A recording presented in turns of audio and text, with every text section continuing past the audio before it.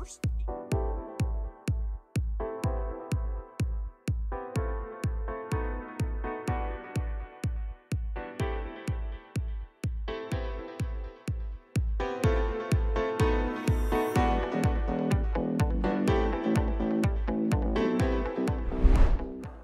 Welcome to Hey, Great Shot.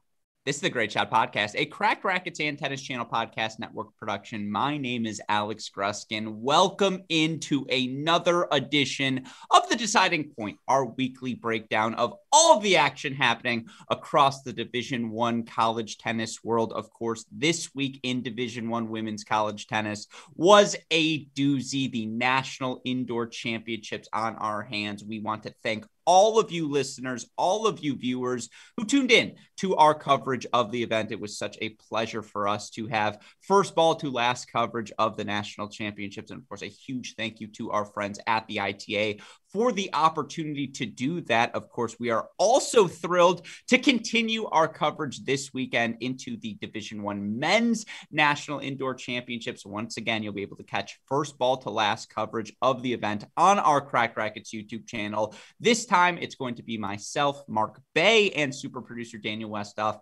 covering all of the action. We hope you'll tune in. We hope that you all will enjoy. I do have to give another huge thank you to my partner in crime from the past weekend, Mike Cation. It's a lot of time in that broadcast booth, and certainly your relationship is tested. I can happily report he and I had a lovely weekend of action together. It's obviously such a pleasure for us to have the chance to call 16 of the best teams in the nation, all competing in one building. And obviously, if you tuned into any of the action, it all delivered. And of course, on today's show, what we want to do is break down the last 2 days of the National Indoor Championships. Of course, we broke down days one and two, already on our mini break podcast feed, but we have yet to talk about the semifinals, yet to talk about the championship match. And if we are going to do that here on today's podcast, there's only one man I can turn to help join me in breaking it all down. Of course, you know him best as your co-favorite writer on our website, crackedrackets.com, founder of the No Ad, No Problem blog, of course, our friend, John J. Parsons. Jay, welcome back to the show. Hey, great shot. Did you enjoy yourself some national indoors action? I had a great time. You might be swapping out Cation, but you're keeping me in the comments through the weekend. So I'm looking forward to another weekend. Overall, I thought it was really well done. So exciting to see. Props to you and the team. It was a great weekend. And I thought you said it best. This is an information gathering weekend, and information we did gather. So really excited to break it down with you. There was no more difficult task than coming up with my top 25 poll this week for the USTA. And yeah, I mean, again, all of these teams right now are exceptional. And certainly this weekend, you could tell this was a first time out at this national stage for a bunch of these groups. And you saw those nerves, you saw the deuce points blown or the 5-2 set leads, all these different comeback things. And yeah, more than anything else, though, the quality was exceptional. And obviously, that is what we want to talk about on today's show. We want to break down our national championship match, talk about the national semifinals, offer our other takeaways from the event. Of course, I had the opportunity to speak with the championship winning head coach, UNC women's tennis head coach, Brian Kalbas, who's going to join us on today's show for a brief interview that you can catch in its entirety tomorrow on the Cracked Interviews podcast feed. Of course, we'll also offer our updated Cracked Racquets top 10, talk about the week ahead in women's college tennis as well. With all of that said, a huge shout out to our friends at SwingVision, the power behind today's show. Of course, they're also powering some of the latest and greatest innovations happening in tennis technology. I'm telling you, folks, we are fewer than 2 years away from being able to have automated line calling at just about every event. And that is a testament to the efforts of our friends at SwingVision. If you want to learn more about them, if you would like their help managing your game, believe me, no one does it better. You can learn more about SwingVision by clicking on the link in the description of this episode. You use our promo code CRACK20, you'll get 20% off of your purchase, as well as a free 14-day pro trial. Again, a huge shout out to our friends at SwingVision. With all of that said, Jay, let's break down the past weekend of action. And let's start with the national championship match, because you already know the headline. For the third consecutive season, it's the University of North Carolina capturing the national indoor crown. Now, I would point out it's also our third consecutive year of Cracked Racquets coverage of the national indoor finals. Is that a coincidence? Maybe not, North Carolina fans. In that case, you are welcome. But of course, simply put, this Tar Heel team was exceptional throughout the weekend. They answered every question that was asked of them. 4-1 win over Ohio State to kick things off. They then dropped the doubles point, earned 4 straight set victories to take a 4-1 win over conference foes Virginia. Take a doubles point against an NC State team that very rarely, if ever, loses doubles points, ultimately then pushed to the brink. There was a 3-5 minute window there where you thought, oh my God, are the Tar Heels going to lose? They survived that 4-1. Jay, they drop doubles. They drop 4 first sets in singles, but sweep all 6 second sets and ultimately earn a 4-2 victory to capture their third consecutive national indoor title. It's 8 consecutive finals for Coach Kalbas as well. The 10th consecutive year the team has played for a national championship, as they didn't make the indoor finals in 2014, but that season they made the NCAA final. Carolina tennis is humming, and we talked about it all weekend on the broadcast. Blue Bloods versus New Bloods. In the end, it was the Blue Bloods in Chapel Hill, North Carolina, your national champions. Deservedly so, Jay. Deservedly so. Yeah, absolutely. Right. I mean, they came out in that Ohio State match just dominant, and you're going, okay, this team clearly hasn't missed a beat, and they haven't. And I thought what was most interesting about that final is it was a little reminiscent of the Texas final last year, where Texas came out, they won doubles immediately in very short order. They took singles first sets, and then UNC just fought back. Right. It was Crawley and Scotty in those final few matches, and in very similar fashion, right, they dropped doubles to Oklahoma. As you said, they dropped 4 single sets, and whether it be kind of the never say die attitude that they had around wanting to win that third straight title, wanting to prove that they could do this without kind of those super seniors they had last year, whether it was the fresher legs that they had against Oklahoma, they found a way. And it, again, impressive, and recalls their match against Texas, where they, came back from the brink. And so super impressive from UNC. They're clearly the team to beat indoors. Yeah. And, what's so interesting, the comparison is, I think, the clear one to make. That said, this was a different sort of comeback, because the energy level for North Carolina was just off to start this match in doubles, and all of the credit in the world to Oklahoma. Boomer Sooners were echoing through that Nielsen Tennis Stadium through the first hour and a half of this match. Oklahoma had that adrenaline rush. You beat Texas, who you only have beaten now twice in program history, right? And first time in about 20 years. You go ahead and beat Pepperdine in what was just a fantastic semifinal that goes, until 9 p.m. It's a 4-hour match, right? Just absolutely sensational. They rode that adrenaline. They rode that energy to just outplaying the Tar Heels. They were the more aggressive, energetic, free-flowing team. It reminded me a lot of the USC-UNC men's final I saw in Madison in 2020, where same deal. It was the looser team, the more energetic team, not the team playing with expectations, that ultimately captured the doubles point. And then again, just Oklahoma rode that energy into the start of singles. But what was so impressive, and again, to me, the difference between this year's team and last year's team, last year, and I talked about this with Coach Kalbas, the moment singles started, Alexa Graham and Sarah Davitella were winning. Like, you could just tell their energy, their fire. You were just like, all right, Carolina's got 2. Can they find 4 more? Then it just got funky. Then it was a battle, survival of the fittest. Then it was just, Scotty, Crawley, Shavatapan, and Lebrana, all these players just battling it out. This, but it felt much more individual, I suppose, as a comeback. It was 2 fantastic individual efforts that ultimately brought the team forward. 4 individual efforts, honestly, when you look across the board in singles. This year, it felt like a team effort. It felt like a coherent, cohesive push from the Tar Heels, not only from a tennis perspective, but from an energy perspective. And obviously that starts with Elizabeth Scotty, who dropped 7 games in her 3 victories on the weekend and earns a 6-2, 6-1 win over Corley at the number 2 singles spot, and was screaming her lungs out throughout the course of that singles run. just the energy she brought. And that's not Scotty, who is, again, her teammates would die for her, because she's the kindest human in the world.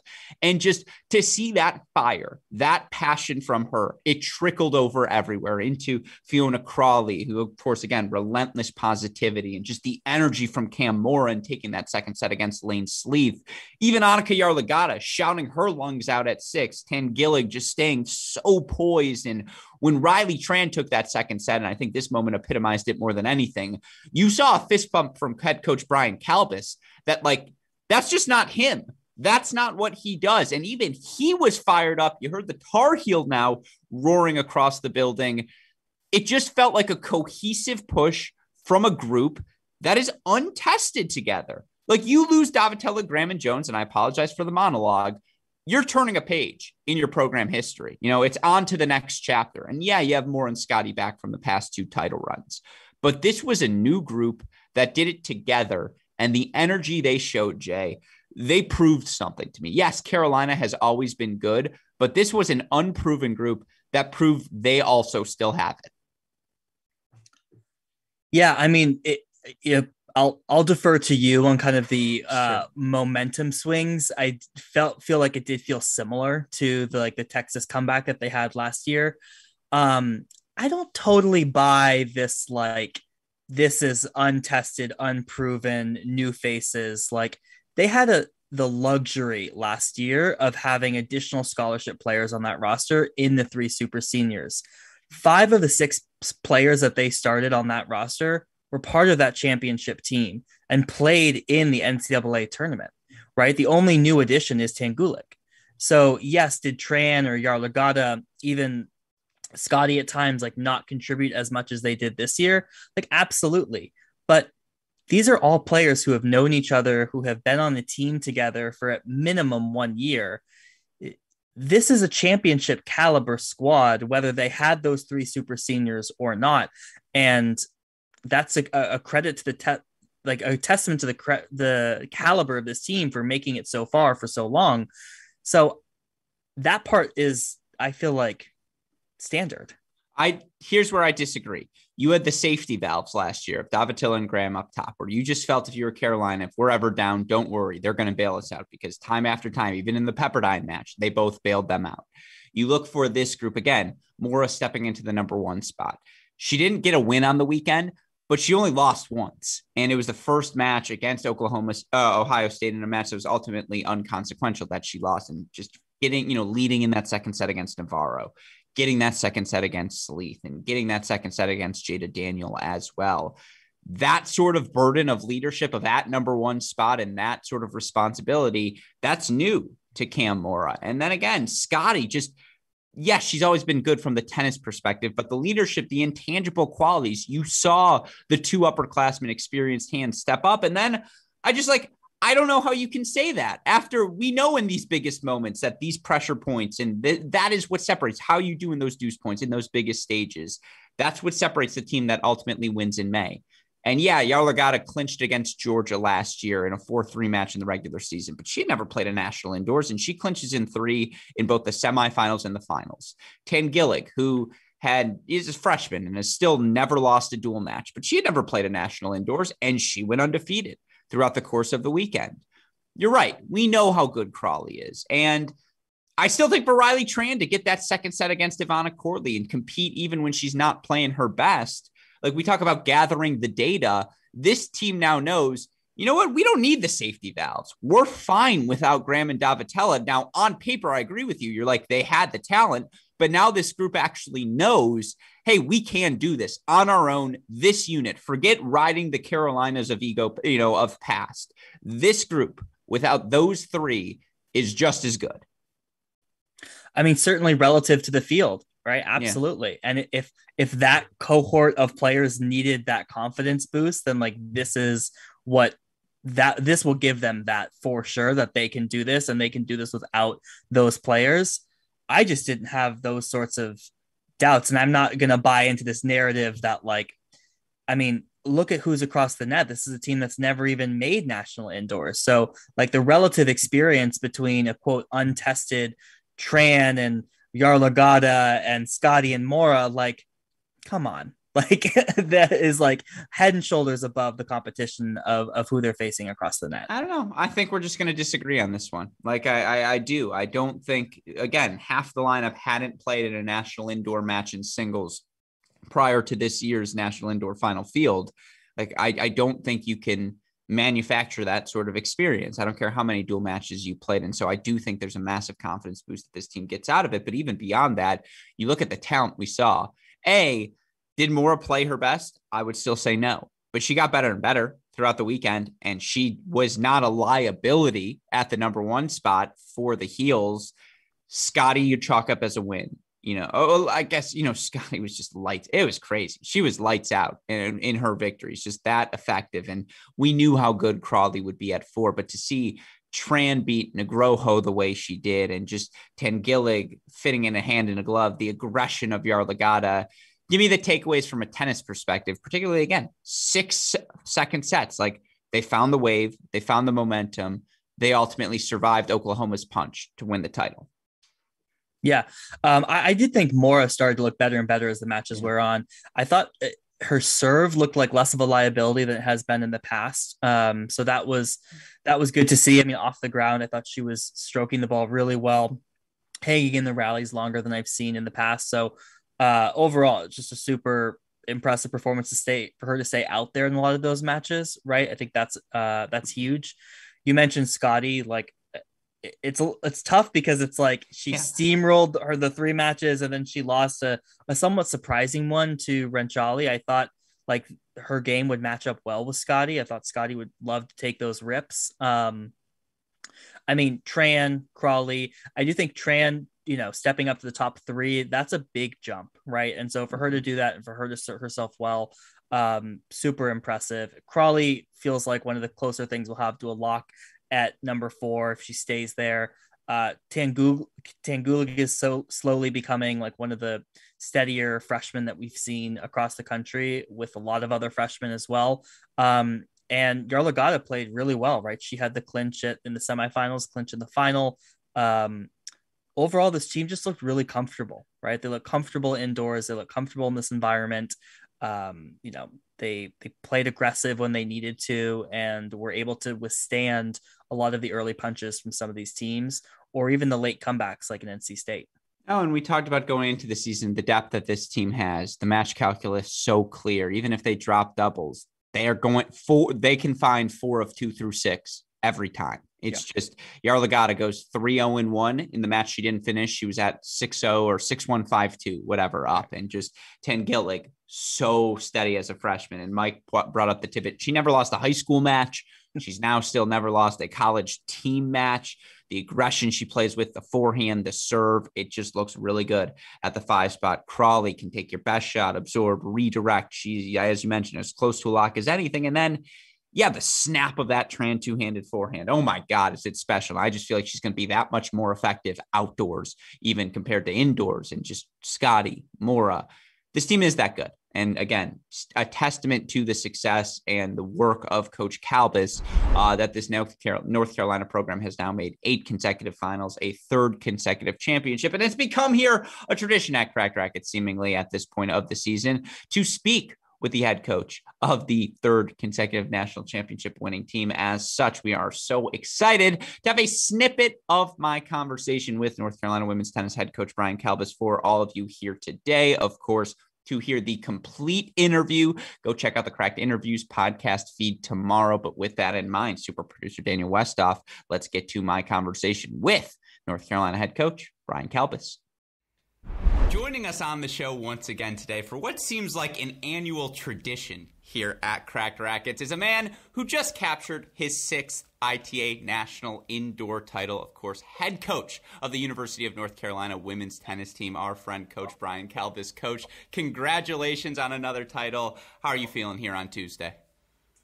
Alex, thank you. It's feeling great. We got in late last night, but it's wonderful to wake up, feeling that sense of satisfaction and being a national champion again. So it's been great, great 24 hours. Oh, I can only imagine. I woke up this morning feeling sore, and like I didn't even coach or play any matches, and so I can only imagine how you and the team must be feeling. I would also point out, Cracked Racquets has done the broadcast the past 3 seasons, North Carolina winners of the past 3 national indoor titles. I don't think that's a coincidence, Coach, just throwing it out there, but obviously you look at what your team did yesterday.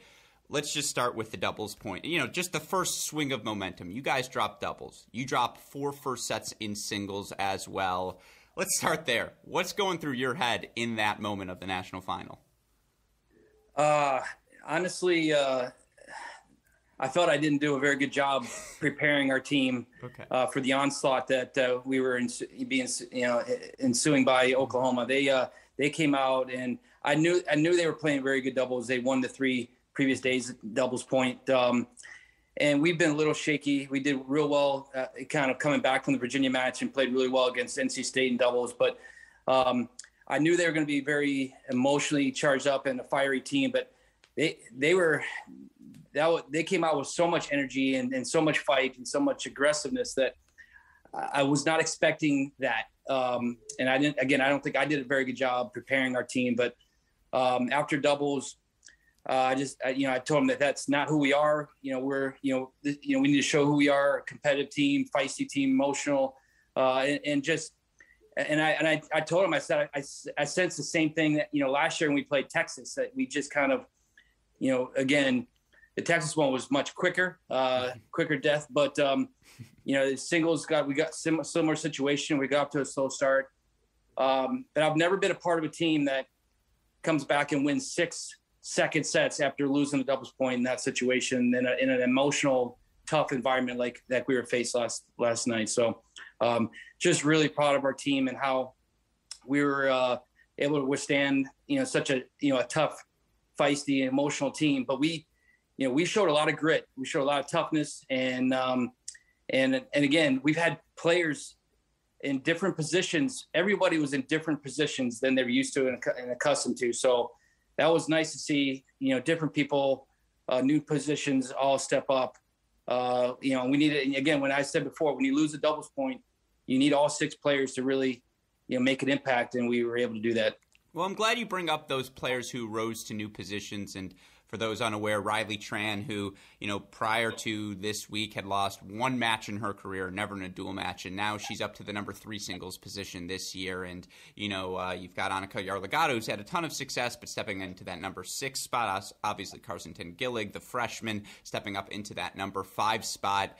Yes, you guys were back-to-back champions coming into this event. But did this feel like a new group? Did you feel like, again, with this team, it was kind of turning the page, right? This is a next chapter of Carolina tennis? Completely. We had so many question marks going in, and we didn't have a lot of chances to get those questions answered. We were hoping that the Georgia match would give us some kind of idea. The Michigan match in the road kind of gave us a snapshot of what we could be.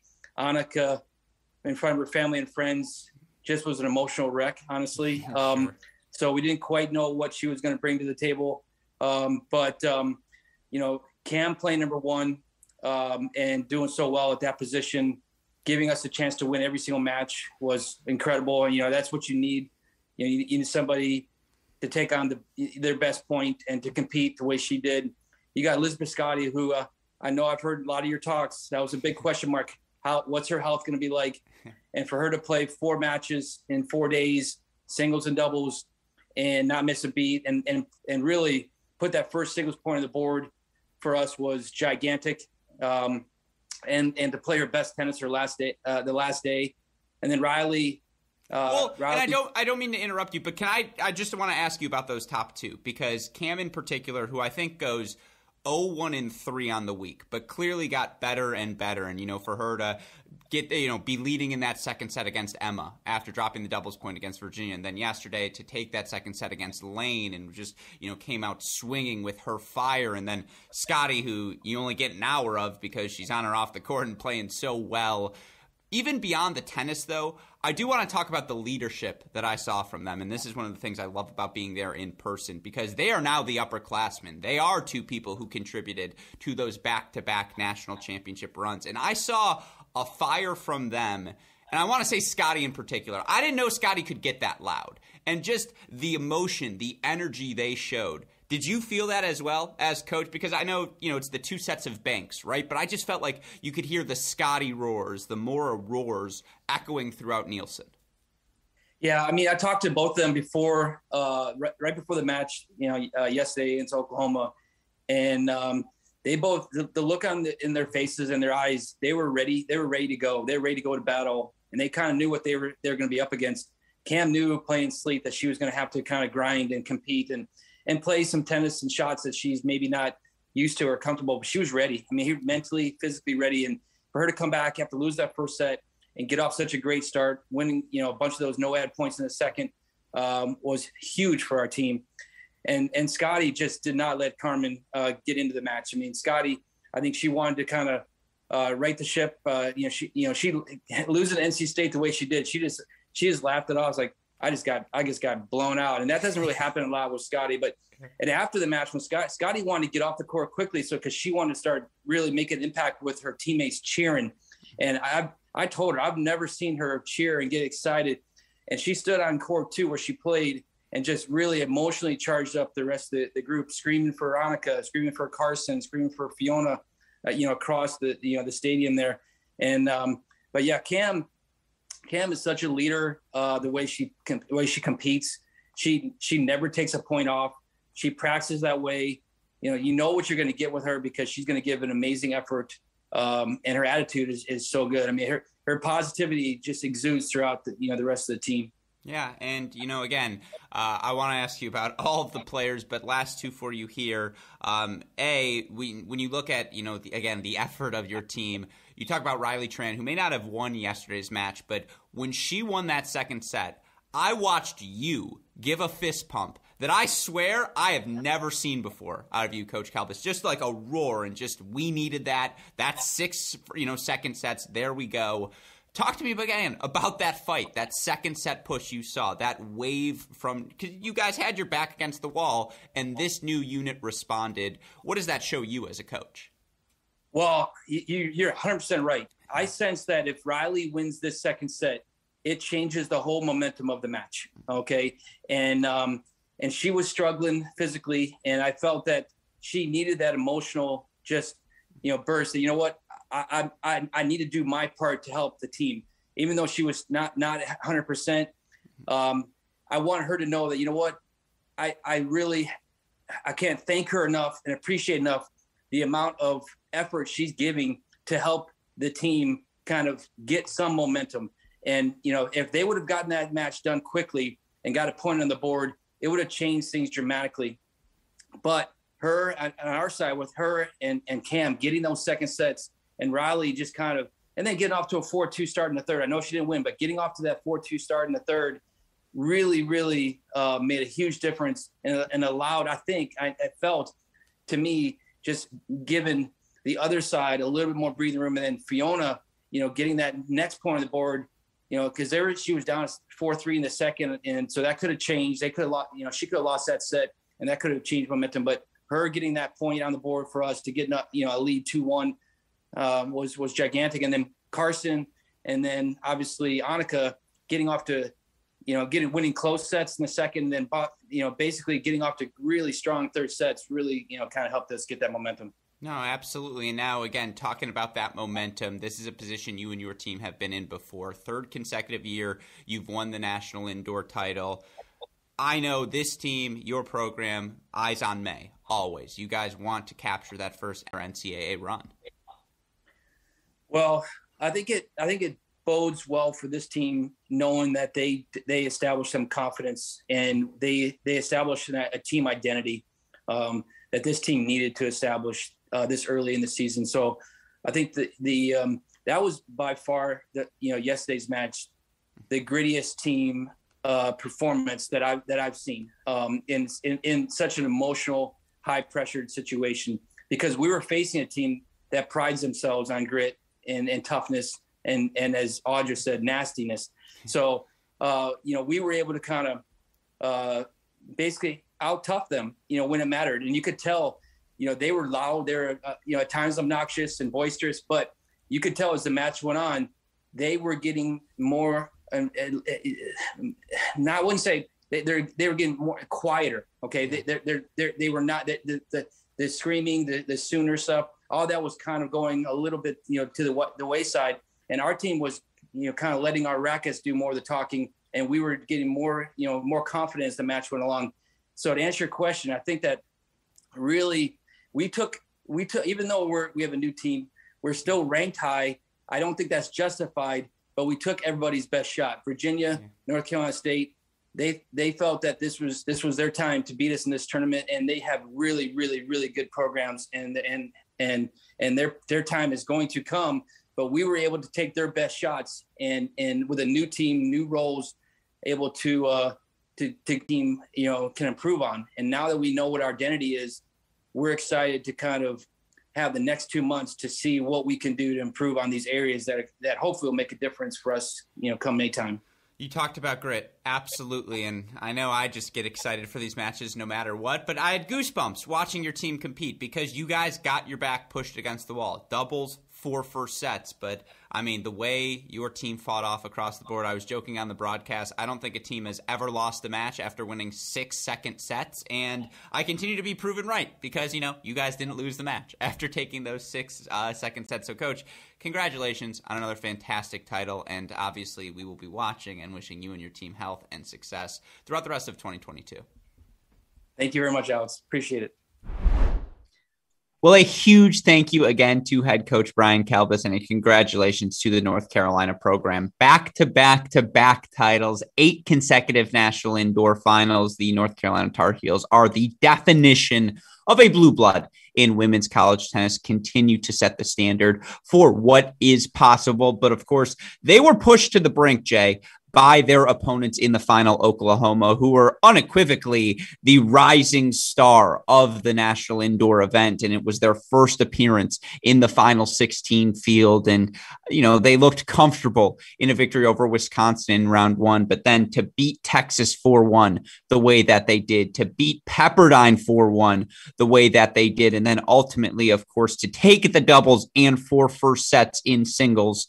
What a run for this Oklahoma team, who is still without Dana Guzman, their number 2 singles player from last season, who lost 1 Big 12 match throughout the course of the year. I mean, 4-2 against Pepperdine. I said 4-1, but Oklahoma was sensational. Like, no ifs, ands, or buts about it. This was Coach Audra Cohen and the team's announcement to the college tennis world. Hey, we're here and we're not going anywhere. Yeah, I mean, you talk about untested. Oklahoma is the definition of that, right? Arriving to national indoors, having never played the event before and making it all the way to the finals. That's an incredible feat to just even defend that one, just even get that win over Texas, right? You mentioned some of the accolades, second time in program history, first ever win over a number 1 ranked team. That's an incredible emotional feat to beat a rival like that, to then back it up to have that win over Pepperdine, and then really back it up again with such a solid performance against North Carolina.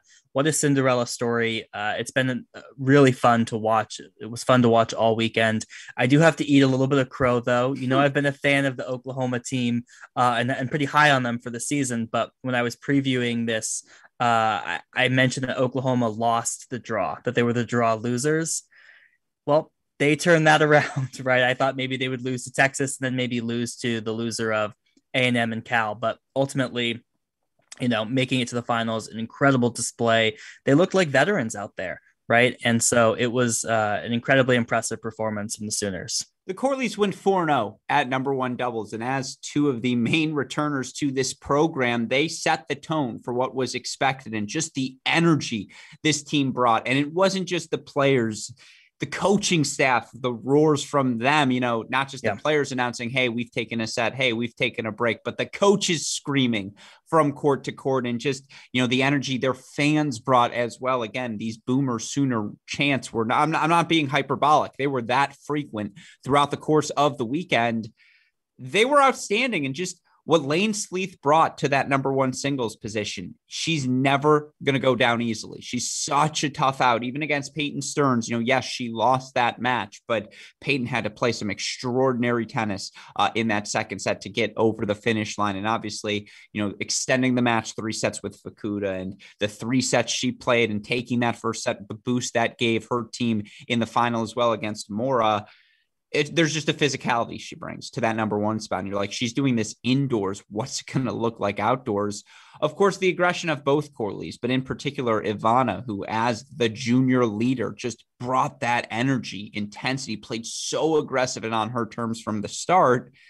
And then, with all due respect to Pisareva, the freshmen, Shanta and Staker, they're so talented and it's still so early in their career, but you can just tell they both have it. And for Staker, who's just as comfortable grinding 6 feet behind the baseline as she is stepping up and playing the ball big and on the rise and down the line, and she has the weapons. And for those two to fight the way they did at that number 3 doubles spot in the finals, to not roll over to the experienced team of Sanford and Tran, again, all weekend long, they were 4-0 in the doubles point. And who's feeling great this weekend? Jamie Ashworth, who's sitting there in Durham being like, I told you all, we're really good at Duke. Oklahoma's just exceptional. Oklahoma is exceptional. And they proved it. And this was indoors. And this was without still Dana Guzman.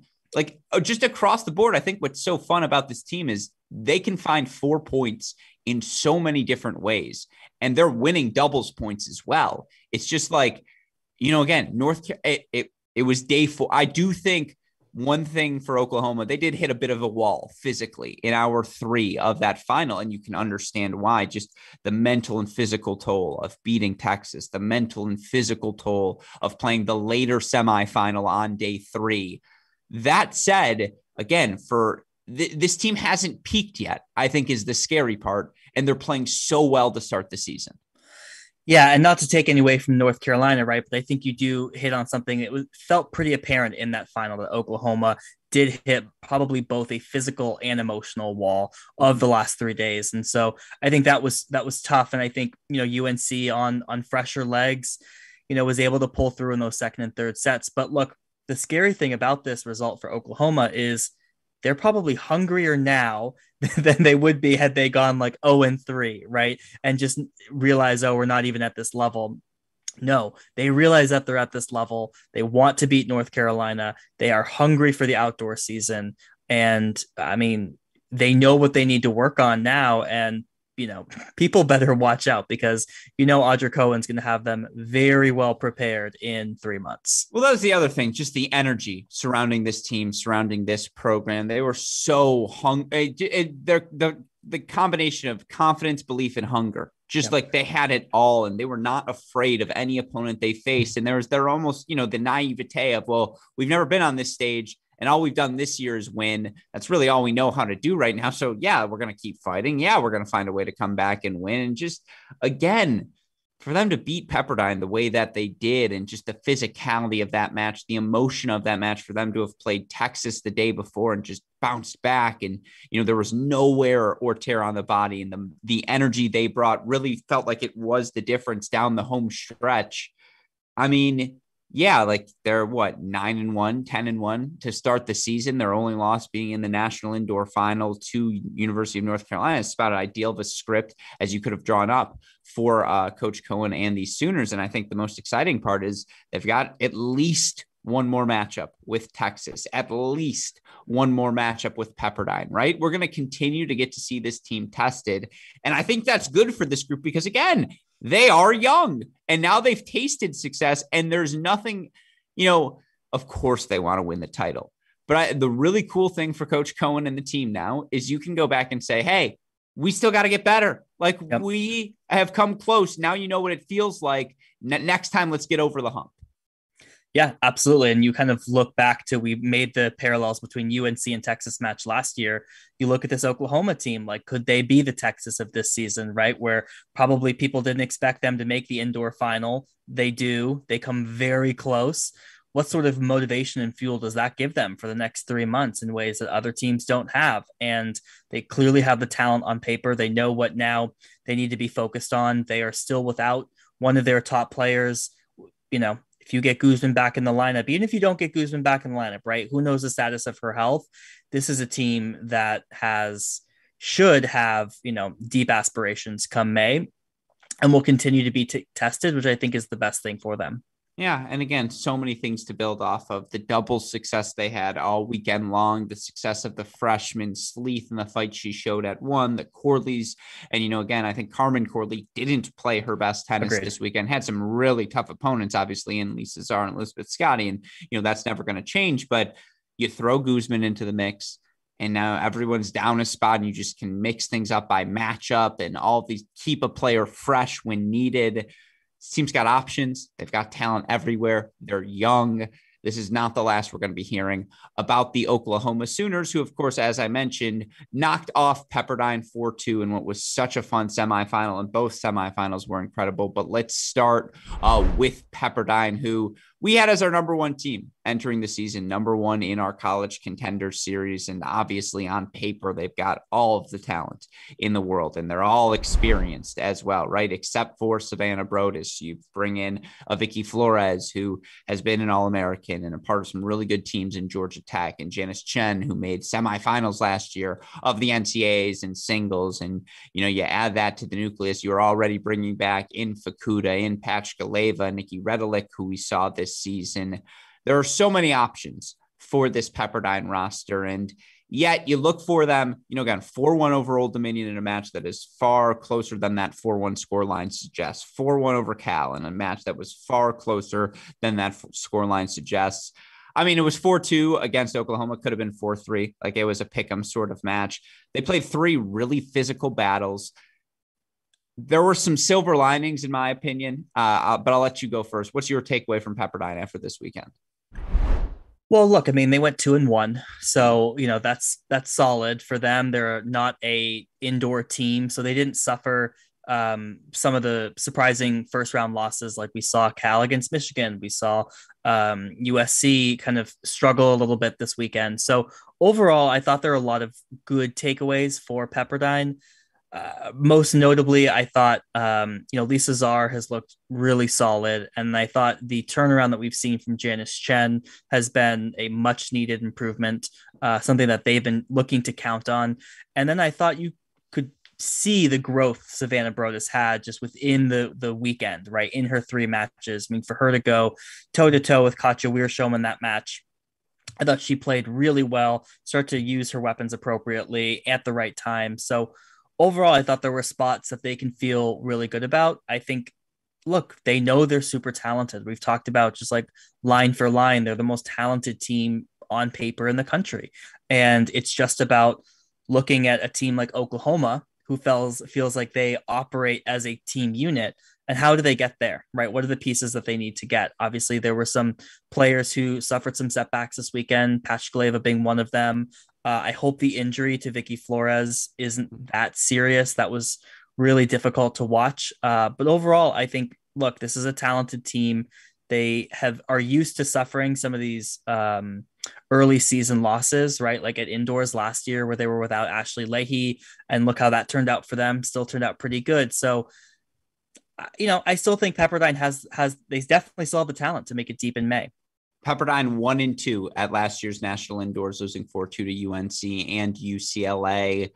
I would agree with everything you said. And I do think this team, from a chemistry standpoint, they have it. They really do like each other. Vicky Flores has brought an energy component, a verbal, like just a loudness. I don't know how else to describe it, that you just need to have when things, backs are pushed against the wall, and you need to know, hey, we are all here fighting with one another. One needs to hear you from court 6 and vice versa.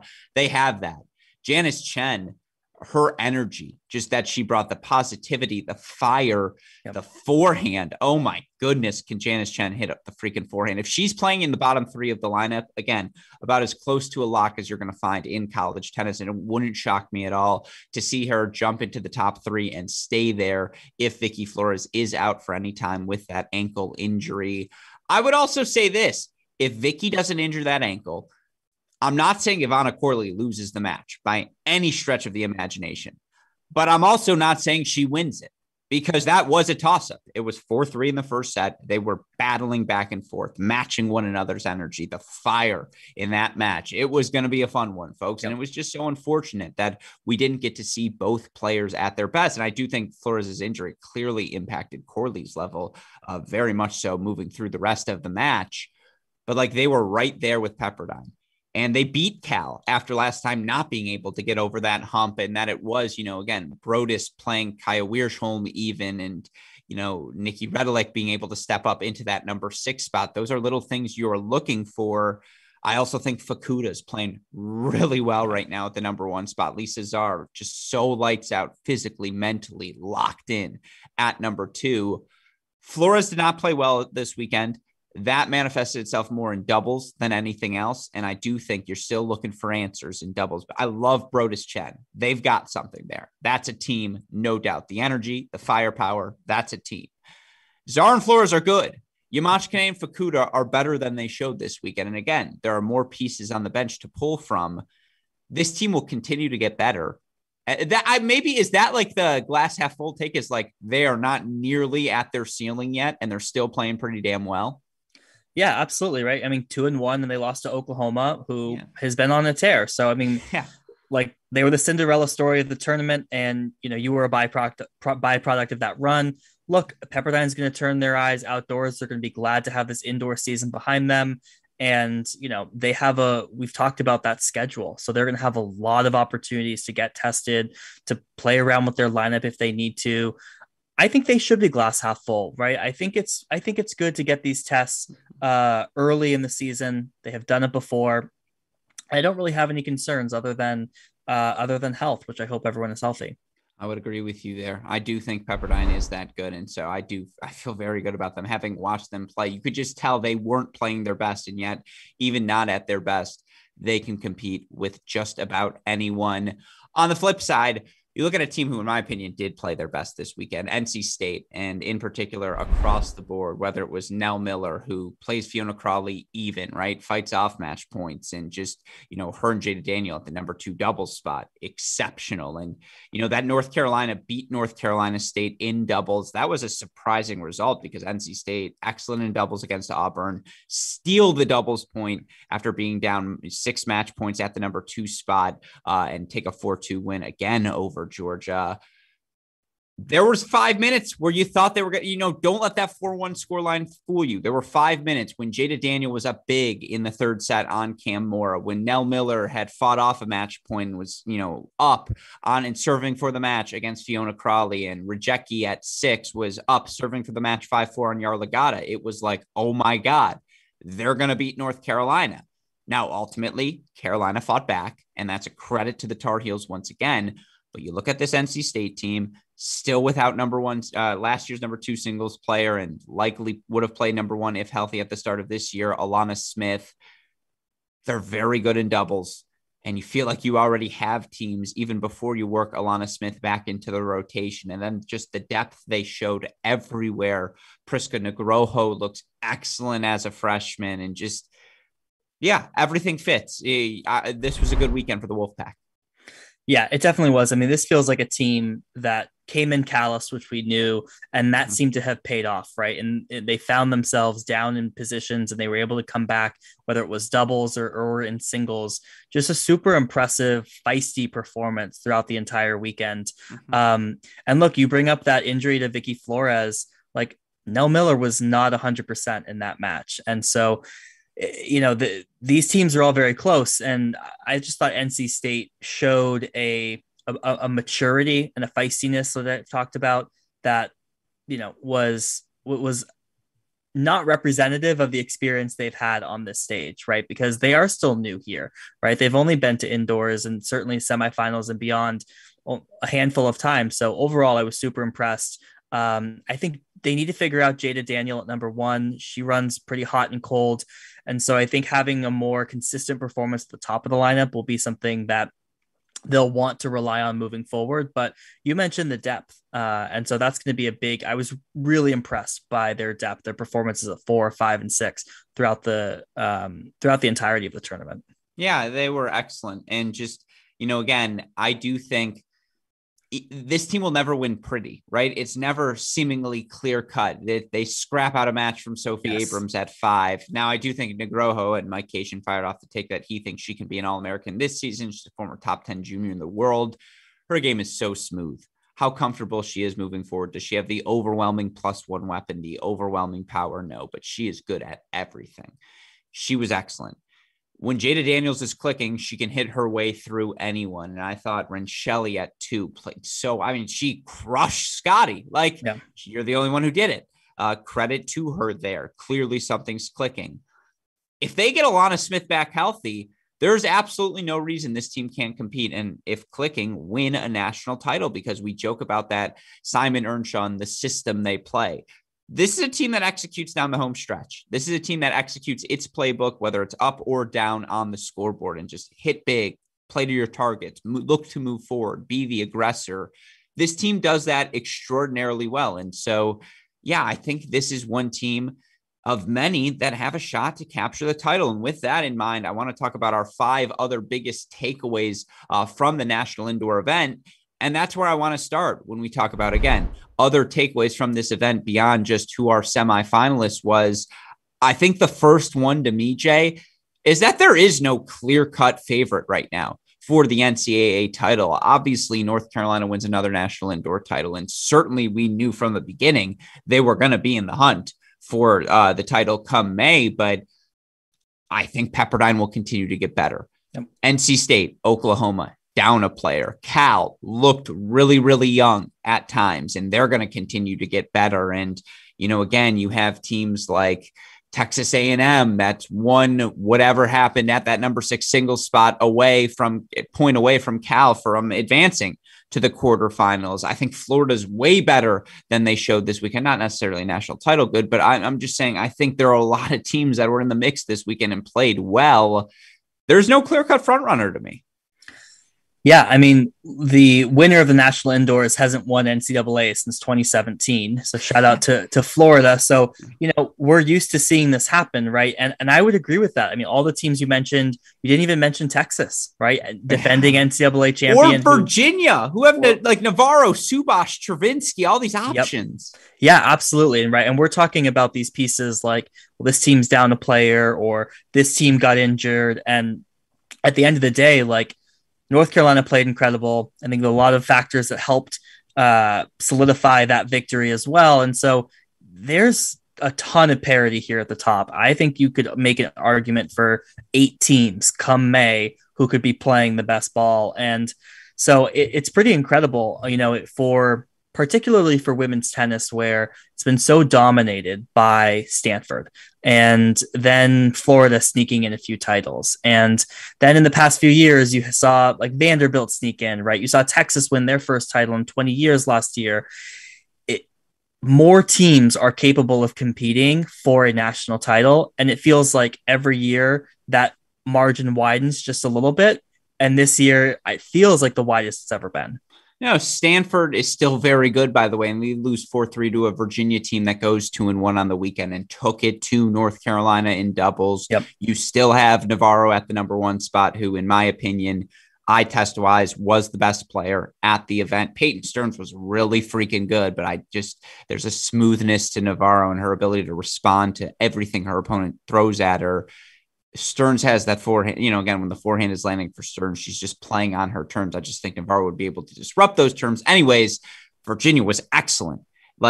Duke is still really good and really young. And by the way, they lose to an Oklahoma team that, goes on to make the final. They lost 4-2 to Oklahoma. Pepperdine lost 4-2 to Oklahoma. I'm telling you, Duke's right there. Michigan just beat Cal. They weren't in the final 16 here. And I know that was indoors, but still there's a lot of talent across the board. You feel like USC didn't play their best this weekend. And, teams like Baylor, Miami, who played them so close, would have loved to see how they competed. There's a lot of depth. There's a lot of talent. I'm glad you talked about Texas, who looked really young, but just wait till we see what they're going to look like in May. There are a lot of front runners, or there are a lot of contenders, I should say, for the titles, but no clear front runner. I also think we have to talk about the battle for the top 16, because the battle to be a top 16 in a host region come the NCAA tournament is going to be brutal. And that's why if you're Texas A&M, I don't think they were ultimately going to struggle come the end, but just to be sure, like, yeah, we're 2-1 and we end up bouncing back and getting a win over USC and getting a win over Old Dominion. It just provides you a little margin for error, right? Moving forward. And, for Auburn to get the win over Washington, that's critical for them. For Ohio State to steal 4-3 victories against Florida and against Auburn, they're feeling good coming out of the weekend as well. I mean, for Cal, they're very happy to have gotten that win over A&M, particularly after losing the way they did to Michigan. Texas has to be happy after bouncing back and getting the win over Cal in their final match as well, let alone being a top 8 seed. I mean, top 16, it's going to be a photo finish. Yeah, and that's really the B card here for indoors, right? Is like who gets those wins 1 and 2, just to secure those non-conference victories that will pay dividends when the ranking formula starts to increase. And you look at May rankings, right? Having 2 non-conference wins over teams in the SEC, if you're in the Pac-12, like those become so valuable. So you're right. All of those teams who make it to indoors do have that leg up if they secure those victories. Question for you. Okay. Over under 4.5 teams from indoors do not become a top 16 seed. Okay, that's a very good question, and I don't want to be rude and call out any specific schools. So I didn't ask you to name. No, any. I know. I know you didn't. So I'm going to try and think in my head quietly. 3.5 is tough. 4.5 is tough. I would take the slightest under, just the slightest. I'm going to say 4. But okay. 4.5's good. Like, I mean, I'll let you say the schools so you can get in trouble. It's close, right? Like, there are a bunch of schools where what's that Texas A&M Florida match? If one of them slips up, or Georgia, they all beat up on each other, and then a Vanderbilt sneaks off a win, or a Mississippi sneaks a win off of them, or something like that as well. And, again, UCLA has not played well to date, but if they bounce back in the Pac-12 regular season, what does that do to Washington? What does that do to USC? And obviously Stanford wasn't here this weekend. I mean, again, only Ohio State was there for the Big Ten. So can teams like Ohio State, like Northwestern and Michigan and et cetera, build up enough, really help for Michigan? And Cal would have loved to see Cal beat Texas if you're a Michigan fan, but still Cal's got that win over Pepperdine, and Cal's got a win over A&M, and Michigan's got a win over that. So that helps everyone there. It's just wide open. It really is. Like Oklahoma State, not going anywhere. Tennessee, not going anywhere. Yep. There are 25 top 16 teams. ODU going 3-4 over this 7-match stretch, right? You beat Georgia Tech, you beat Ole Miss, you beat Wisconsin. You would have really loved to have snuck one out over a Pepperdine, right? Or over a Miami, over a Florida. Unfortunately for them, obviously they get tripped up in a much closer than it says 4-1 scoreline against Texas A&M. I mean, if you could have gotten one of those 4, would have helped that much more. They're still in the hunt though for 16, right? Like you can't cross them off as they go 1 and 2. Yeah, I mean, I think ODU is tough in particular just because they don't have the conference schedule to get some of these additional wins. And I'm not sure that the wins over Georgia Tech and Ole Miss are necessarily going to appreciate in value. If they could have swept Georgia Tech, Ole Miss, and Miami, who are all more bubble than Florida, who's very likely going to be a top 16. If you could have swept the bubble teams, that would have been, to me, like that would have been the punch card. Well, because I'm just not sure Georgia Tech and Ole Miss are going to pay off. I think Miami is going to be solid. So I'll take the over. I'll take 5. And the reason why I said 4.5 is I'll share the teams I had on the bubble here were ODU, Wisconsin, Washington, USC, and then a split between Florida and Auburn, like one SEC team. No, it's fair. That's what I'm saying. Like, it's a really good number. I would say 4. I think one of those, because like if USC doesn't get, the Pac-12 is going to get one, like, right? It's got to be someone. Yeah. Is it Stanford? Is it USC? It's tough. It's really, really tough. So it's going to be fun to watch how this unfolds. Of course, again, we want to know. That's a good question for those tuning in here live. And obviously feel free to tweet at us if you're listening to the podcast form at AL Gruskin, at JTweetsTennis. Over under 4.5 teams who made the national indoor field not getting to host regionals come the NCAA tournament. I think that was, again, that battle for top 16, the depth, the parity, certainly one of the takeaways as always from an event like this. Another one, the freshmen, Jay, they are good.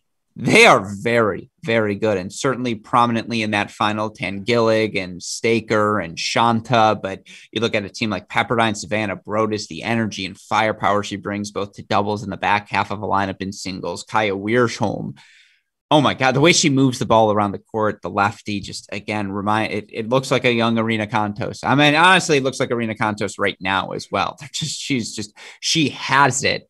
There are countless other freshmen. I am sure I am forgetting the ones at Duke and Stanford. And again, teams not here. The Georgia ones that you were high on. Yes. Thank you. Mel Riasco, obviously. And then, Viadmanova. Oh my God, is she good? Like, just tall, can attack, it's fluid mover, big serve. This is a really good freshman class. Yeah, and the freshman class includes Sarah Hamner and Connie Ma and Yepa Finova, all of whom were not here. It's an incredibly talented freshman class, and it's in stark contrast to the men's freshman class, which is like lacking in any, top 25, top 30 singles players. But overall, just super impressed with the quality of the freshmen. The ones that we saw this weekend, I felt, we had talked about this in the preview, like, hey, how will these freshmen adapt to playing national indoors? Yes, they've maybe been in some dual environments, but this is a national tournament. This is a big stage. And I felt like they all adapted extremely well. I mean, you look at Emma Staker had some of the most incredible matches of the tournament. We talked about Shanta Nugroho, just how impressive their games were. Didn't get to see as much of the Georgia freshmen once they got knocked out, but overall, it wasn't just the talent of these freshmen, which is exciting for us as we watch them develop long term, but just the maturity that they played with was one of the more impressive aspects. I completely agree with you. By the way, Scotty B says he takes the over with you, Jay. He'll say over 4.5. Shout out to you, Scotty B, and shout out, by the way, to the chat on day 3 of the national indoors. Unfortunately, or excuse me, on the final. Yeah, day 4 of the national indoors. Unfortunately, obviously, when you're commentating, don't want to be too locked into that. I got to follow the action for all of you to steer the ship. But from what I hear, it was popping. That's a huge credit to you, Jay. Huge credit to Scotty B, I'm sure, as well. Again, really, really fun weekend, and watching all of these freshmen compete. The scary thing for all of them, like the Viadmanovas of the world. I actually think the most complete of them right now is Nugroho. But for all of them, it's just like, give them 50 more deuce points to play and just wait till they understand, like, you got to be aggressive in those big moments. Don't get tentative, because that's the kiss of death. They're all going to be so exceptional, and they already are exceptional. And so the future of college tennis remains strong. All right. I don't know if this is a takeaway, but more just, again, got to be provocative, give the fans what they want. Time to panic button. Let's just run through the case, and I am very certain the answer is going to be no on all of these questions, but let's just go through them. Texas, 2-1 on the weekend. They looked young, though. Like, again, Uvrutsky and Zinalova, and just all of them looked like they needed 50 more deuce points. Now, Peyton Stearns looked damn good at that number 1 spot. She goes 3-0 on the weekend, 3 impressive wins. Her serve, her forehand, she seems just, again, even fitter than before, and just more confident, and just she's playing great tennis. I think Kylie Collins played competitive matches across the board. I don't think she played poorly this weekend in singles, but it's new doubles pairings, and like, they struggled in doubles, no doubt about that. And I do think, again, Uvrutsky and Zinalova, all of these young players just need a few more deuce points. Shavatapan is not playing her best, but got a much needed win to end the tournament against Cal. It's very clear Texas is not at their ceiling yet, but it was a stark reminder that, like, the oldest player in the singles lineup here is a sophomore. Yeah, I mean, there's two sides of this coin, right? For Texas, one, you have the experience, quote unquote, with the sophomores. And look, Kylie Collins and Charlotte Shavatapan have not looked like the potential elite number 2 and number 3 that we thought they might be. And then you look at Uvrutsky and Zainalova, maybe not playing as well as last year's freshmen. And you need both of those to be the case if you want to win another national title. And you probably expected one of those to click this early in the season. So the reality is, it doesn't look like both has happened. Would I bet on that staying the same? Absolutely not. Right. So I think we're going to see this team continue to develop at a pretty rapid pace. Both, Avrutsky just arrived in January, and you give that team another few months. You give Collins and Shavathban another few months to find that form that they need to find. Definitely not a panic button here, but, this is a team that's human. Yeah, perfectly put. All right, USC. They ultimately scrap out a win. They get a 4-3 over Wisconsin on day 2 of the event. Day 3 for them, they fall 4-1 to A&M. Cayetano didn't play her best tennis this week. I just think up and down the lineup, they didn't play their best tennis this weekend. Also, no Sloan Morrow for them, unfortunately, as she was out. I don't know. I still wouldn't hit the panic button. I just don't think they played particularly well. Yeah, panic button might be strong, and we'll talk about them a little bit more at the end with some of their upcoming matches. I think will tell us a lot, but ultimately, what's a less strong word for panic? Concern. I'm hitting the concern button for USC. The path to find 4 victories feels very narrow, and the drop off between their top 3 singles and their bottom 3 is pretty precipitous. I don't know. I kind of like Piper. I kind of like Wilson. I think we're indoors too. Like, I do think that's important to mention that USC obviously not going to be playing most of their tennis indoors. I do just think they didn't play particularly well. But again, I agree. Not a panic button. A slightly concerned button. Certainly not. So you're tapping the concern button. I might be just pushing it. Tentative. It's a tentative tap. It's a tentative tap. Florida 1-2 on the weekend. They ultimately get the win on day 3 of this event, 4-0 over Washington. They stole doubles points in their first 2 matches against Virginia, against Ohio State. And that's certainly something to build off of. I also couldn't tell you that no team looked more like a fish out of water indoors than the Florida Gators. And I say that lovingly. I look at the game styles. I think Marley Zane played pretty well this weekend. I think McCartney Kessler did not play her best this weekend and still competed extraordinarily well. I actually feel a lot better about this Gators team having seen them play. And it's just like, these are sort of the lumps that a young team usually takes, right? Like Oklahoma is the exception, not the rule. Like, I think Florida 1-2, you're fine with the weekend.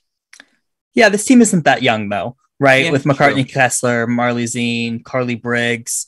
But they're young to this scene because this group hasn't had that sort of success in a while. That's true. But they also have indoor courts, right? True. Unlike some of these other California schools.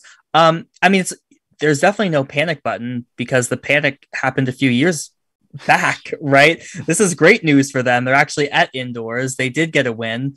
And look, this is a season of making inroads back towards being a top 16 school, being a top 10 school.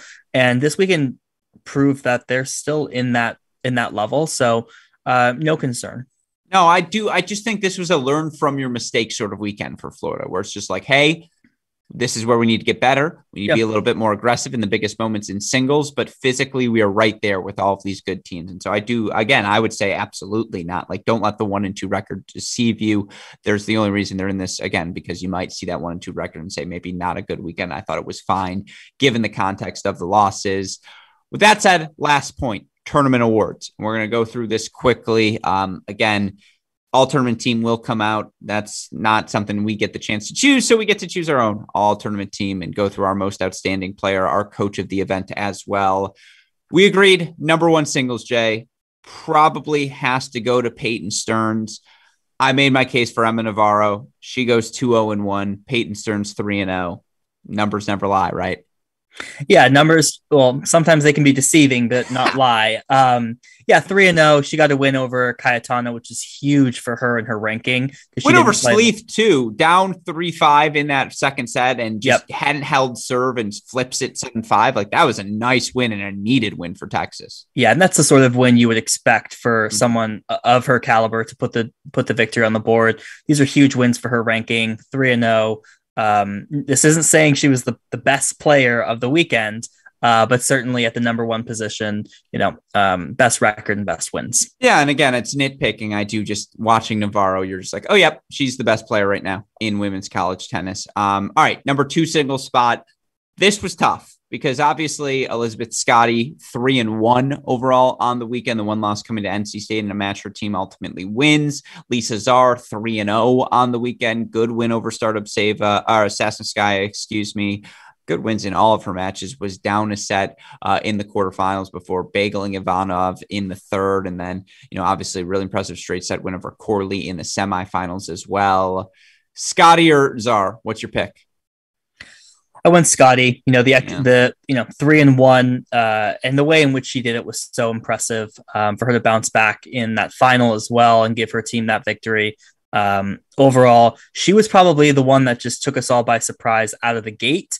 And look, first impressions last, and so for Scotty, you got to give her the nod.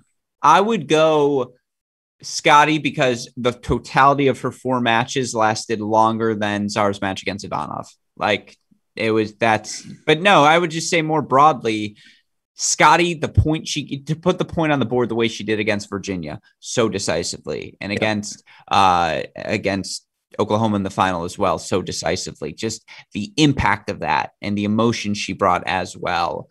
I think she's the pick also, but if you go Czar, I have no qualms with you. I think that one is less controversial. I think that's more 50-50 than I would actually lean Navarro over Stearns at 1, but it doesn't really matter. 3 singles, there's no pick here. It's Ivana Corley. 4-0 on the weekend. Was the boost, was the spirit, the beating heart of that Oklahoma run to the final. She's the pick. Absolutely. Yeah, nothing more to add. Yeah, exactly. And we'll get to more of her later. Number 4 singles. Crawley and Miller were even. So again, you can put a dash between them if you want. I go Crawley simply because straight sets in the final, that win, the boost to go up 2-1 and take the 2 straight set wins after dropping 4 first sets. It meant everything to Carolina. Yeah, agreed. And this is where you start to lean to the team that had the success, right? And Crawley was a part of that, played the extra match. But these 2 players were literally neck and neck when the match was called. Crawley had a swinging forehand. She missed wide on match point that she makes 7 out of 10 times. But yeah, she's a pick at 4. And this is where we see, by the way, the champs flex their muscles. Yep. Carson Tangillick, undefeated at 5 singles. Unequivocal pick there, right? And then I think number 6 as well, UNC Annika Yarlagadda clinches the semifinals, clinches the finals, was up 6-1, 5-2 in the one match she didn't finish, 3-0-1 on the weekend. The bottom 3 for Carolina were the difference in what ultimately won them this title. Yeah, it was, right? This is the strength of the lineup that really demonstrated. It was 2, 5, 4, 5, and 6, right? Where they got so many of their victories. And look, we talk about this all the time, right? Depth wins championships, and look at the all tournament team that tells you all you need to know. Absolutely. So with that in mind, let's get to the doubles. 4-0, Corley sisters, set the tone, again, beat everyone, beat Texas, beat Pepperdine, beat UNC. They might be the number 1 doubles team in the country come the next poll. Yeah, there's the quality of teams that they beat and just the energy that they brought to carry that into the other teams who might be less experienced in college tennis, carry that into singles. 4-0 numbers don't lie, but the energy gives them the boost. Yeah, and they pull trigger down the line a lot, but there's an aggression they play with and just the crossing and just everything. You love the spirit of the Corleys. Absolutely what you want in your number 1 doubles team. Number 2, and it feels good to get some NC State representation on here because they were that good in doubles, and Jada Daniel and she plays with Nell Miller. Yeah, Daniel Miller, the win they had over North Carolina, the comeback win over Georgia as well. I think they're the pick here. The righty forehand poach is enough to seal the deal. But yeah, they single-handedly won that Georgia match, right? And they don't get that doubles point. So credit to Daniel and Miller. Good to have NC State representation, like you said. Really impressed with the aggressiveness that they played all weekend. No, I agree with you. Now, 3 doubles is tough.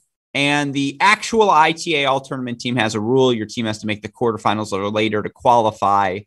Markham and Johnson went undefeated for Wisconsin at the number 3 doubles spot. And to beat Oklahoma and to beat USC and to beat ODU, what that meant to Wisconsin, they took doubles points in 2 out of their 3 matches. If you're Coach McKenna, you have something to build off of coming out of this weekend. They're the pick here, but let's pretend we follow rules. Who's the alternative pick? Well, this was tough, right? Yeah.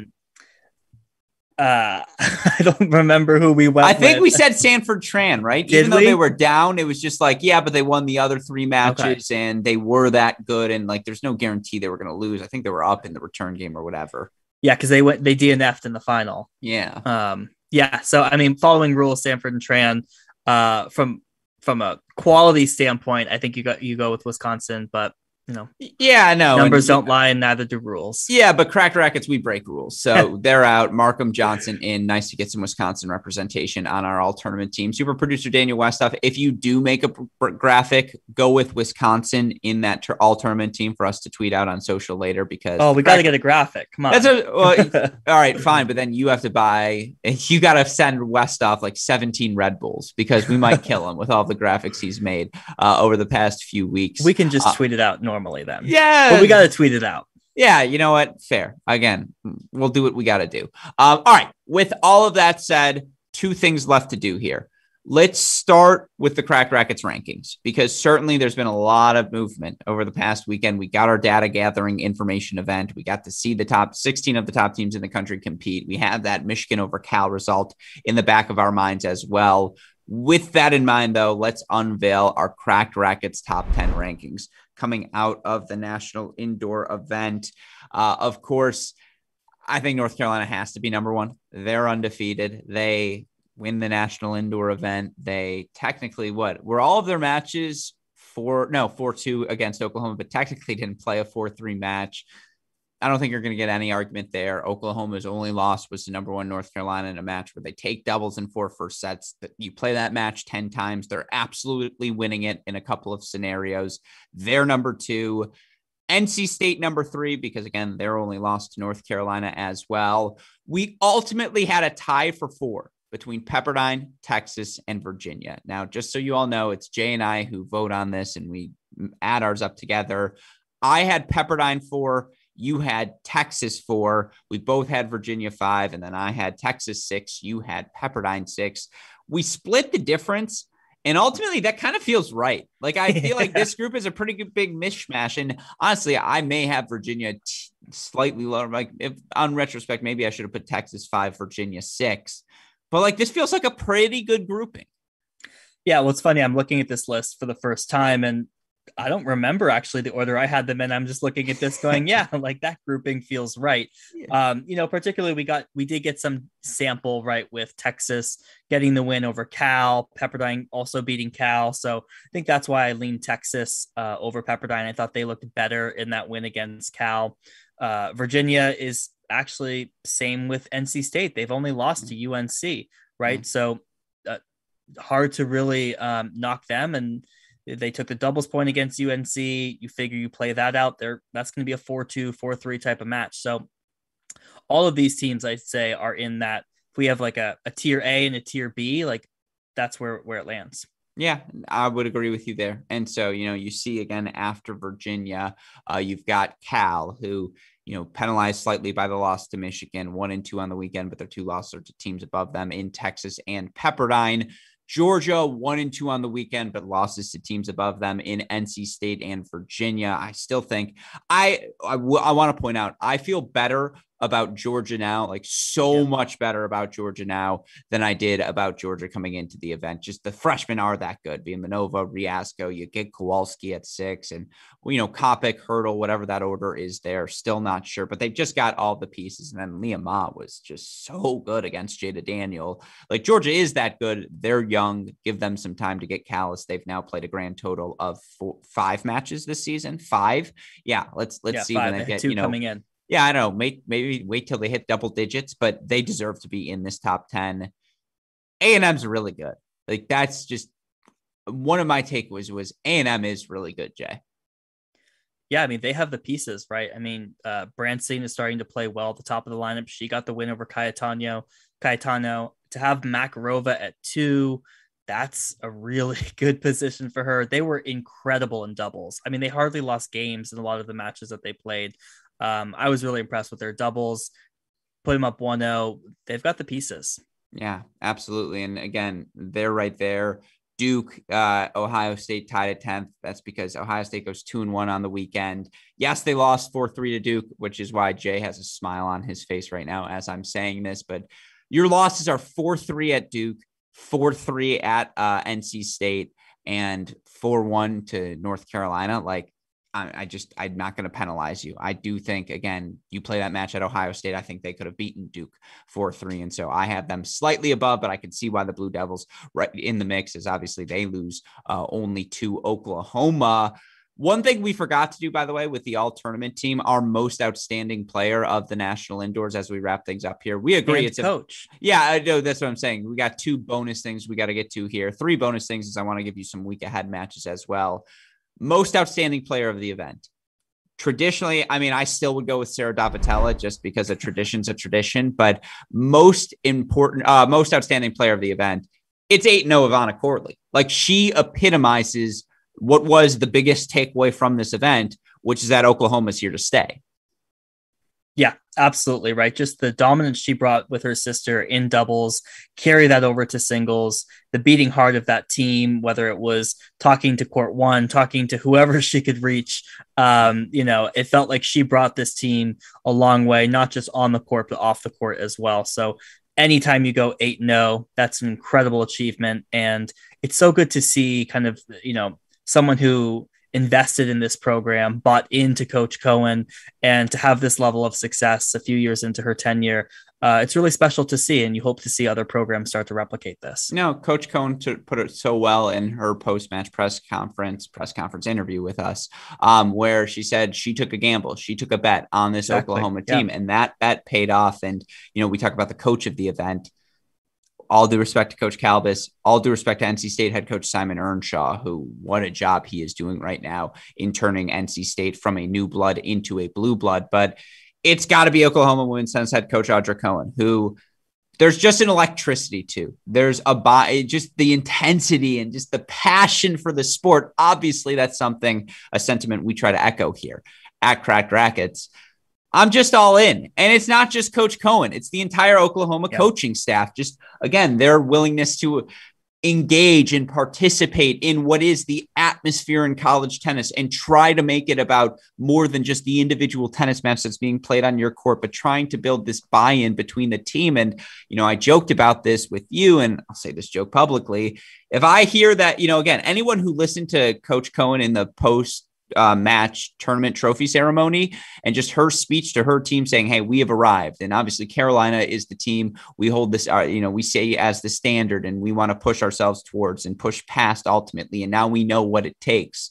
Like, man, if I'm Coach Calvis, I'm like, please don't go on the transfer portal. Like, I really I get if you'd want to go play for Coach Cohen, because I would want to go play for Coach Cohen. There's just a passion, a fire. It's all headed in the right direction. There's a complete program buy-in from coach to coach, player to player. Like, yeah, I'm drinking the Kool-Aid right now. I was just bathed in it for the course of 4 weekends in a freezing Nielsen tennis center. I would point out, and this is not a criticism, it was just so nice to be back in the Midwest. I was like, this is indoor tennis. This is how a national indoor final should feel. That was a big rant. I apologize. Your takeaway, Jay. Well, I had some lovely 80-degree weather while I was watching that indoor final. But I'm glad you enjoyed the 0 degrees. But yeah, Coach Cohen, just what an incredible effort that she's done. Been there 6 years to make the national indoor final in that time. That is an incredible feat. And, she'd be the first one to tell you, you could vocally hear the other coaching staff, the trainers, you could hear everyone else there as well if you didn't hear Coach Cohen. So I'm just really impressed with what she's been able to build there. This is a program writ large, Oklahoma, that is invested in athletics, has been invested in tennis, and she's been able to capitalize on it. And yeah, just hats off to her. Incredible job. Yeah, I was really hoping, and because, again, there's just a passion and intensity to Coach Cohen and Coach McKenna, all these coaches, but I was hoping Coach McKenna and Coach Cohen were going to bring out the rackets in that first match. I swear to God, they were like 2 minutes away from just being like, let's play a set. Like, let's just do this thing. It's our turn to get on the court. I loved it. I loved every second of it. It's always a pleasure to get to see these matches in person. Of course, with all of that said, a couple of things before we go. Huge shout out to our friends at SwingVision again, who make all the things we do here at Cracked Racquets possible. If you haven't already, go check out their app. It's the latest and greatest artificial intelligence for your tennis. You get the app, you set up your camera before you hit. You're going to be able to document everything you do, all the forehands, down the line, cross court, all the volleys, all the overheads, all the misses, all the makes, you name it. They'll be able to show it to you. Of course, use our promo code CRACK20. You'll get a $20 discount plus a 14-day pro trial. Again, a thank you to our friends at SwingVision for their continued support. With that said, Jay, week ahead, I, of course, will be focused on the men's this time as I'm headed out to Seattle for the National Indoor Championships. Excited to watch all that unfold. We'll talk about it later on this week here at Cracked Racquets. But what do we have in store for us when it comes to the women's action? Obviously, things don't slow down now. No, they definitely don't. They really start to heat up. And I'll keep you covered on the women's side. Don't worry. But there's 3 to keep your eye on this weekend. Speaking of Coach Cohen, I think she and Coach Young signed some deal together. They've just had all the teams kind of cycle through do the Oklahoma swing. The next team up is actually USC. So we talked about kind of the struggles they had at indoors. They now go on the road against both Oklahoma and Oklahoma State. Those should be really good tests. We get to see Oklahoma back in action pretty quickly after their run to the indoor final. I'm curious to see how USC bounces back. And clearly Oklahoma State was on the outside looking in this past weekend, so they'll be hungry to get a shot at USC. So definitely looking forward to the Oklahoma swing. So with that in mind, USC 0-2, 1-1, 2-0. 0-2. Wow, that's spicy. There's your take for you, Scotty B. Ryan Lee also asked, what do you think of the Texas lineup switch from 4 to 6, Shavatapan down to number 4? That makes sense? It's a good question because the next matchup we're talking about and the last one on the week ahead is NC State versus Texas. Okay. How about that barn burner for this weekend? So excited to see that matchup played. Look, I think if Shavatapan can get wins at 4, she needs to be in a place where she's getting wins. And so if that means building her confidence back up at 4 before moving back up to 3, then it is what it is. So she just needs some wins. So I'm really excited to see NC State versus Texas. I think NC State's going to take the doubles. I think Texas could be pretty strong at the top of the lineup there, but we talked about NC State's depth. And if Texas is still having, questions at the bottom of the lineup, then I think NC State cleans up there. Yeah, no, I think that's going to be a fun one to watch. I would throw one more thing at you. Shout out to Princeton, 4-0 over Cornell, 4-0 over Columbia, 4-0 over Harvard after the most brutal 0-6 start to the season. They are now 3-6. They are at Michigan this Sunday. I believe. Is it this Sunday? It's got to be this Sunday, right? I think that's a week. Yeah, this Sunday. I mean, now they have confidence, like at least finally they have built up that. And I do think that's a fun one to watch as well. Not just because it's my Wolverines, because it's like, all right, can Princeton get over, now they've won a match. Can they win a big match? And so that would be one other one I would have to watch. But of course, again, it's going to be a really fun weekend of action, not just on the women's side, on the men's side as well. We will be covering the Division I Men's National Indoor Championships from first ball to last in Seattle, starting Friday, 12 p.m. Eastern Time, 9 a.m. Pacific. As always, we'll cover it Friday, Saturday, Sunday, Monday. Myself, Mark Bay, super producer Daniel Westoff. We'll be back later in the week to preview all that action as well. Back Thursday, 7 p.m. Eastern Time for our men's edition of The Deciding Point. With all that said, Jay, any final thoughts before we wrap today's show?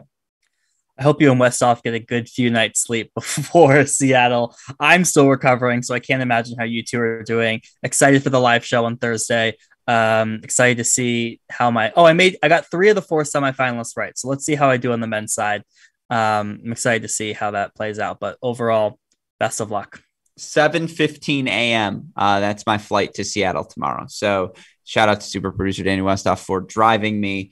I don't think my eyes are going to be open till March 6th, I would guess. But yeah, that's, again, A, beats a real job. B, nothing better than this sort of action. So with all of that said, a huge shout out again and thank you to everyone at the ITA, everyone in Madison, Wisconsin, the entire staff at the Nielsen Tennis Stadium. They were so kind, so accommodating to myself, Mike Cation, our Cracked Racquets team, and obviously we're immensely grateful for the opportunity to cover the event. A shout out to all the players, the coaches. They deal with a lot of my nonsense from time to time, and again, are far too kind in their responses, their embracing of what we're trying to do here at Cracked Racquets. And then again, shout out to all of you who tuned in not only to our broadcast this past weekend, but to today's show. Of course, we'll be back next week to talk about all of the action once again, and we'll be here every week throughout the 2022 college tennis season. With all of that said, for my fantastic co-host, John J. Parsons, our super producer, Daniel Westoff, our friends at SwingVision, and for all of us here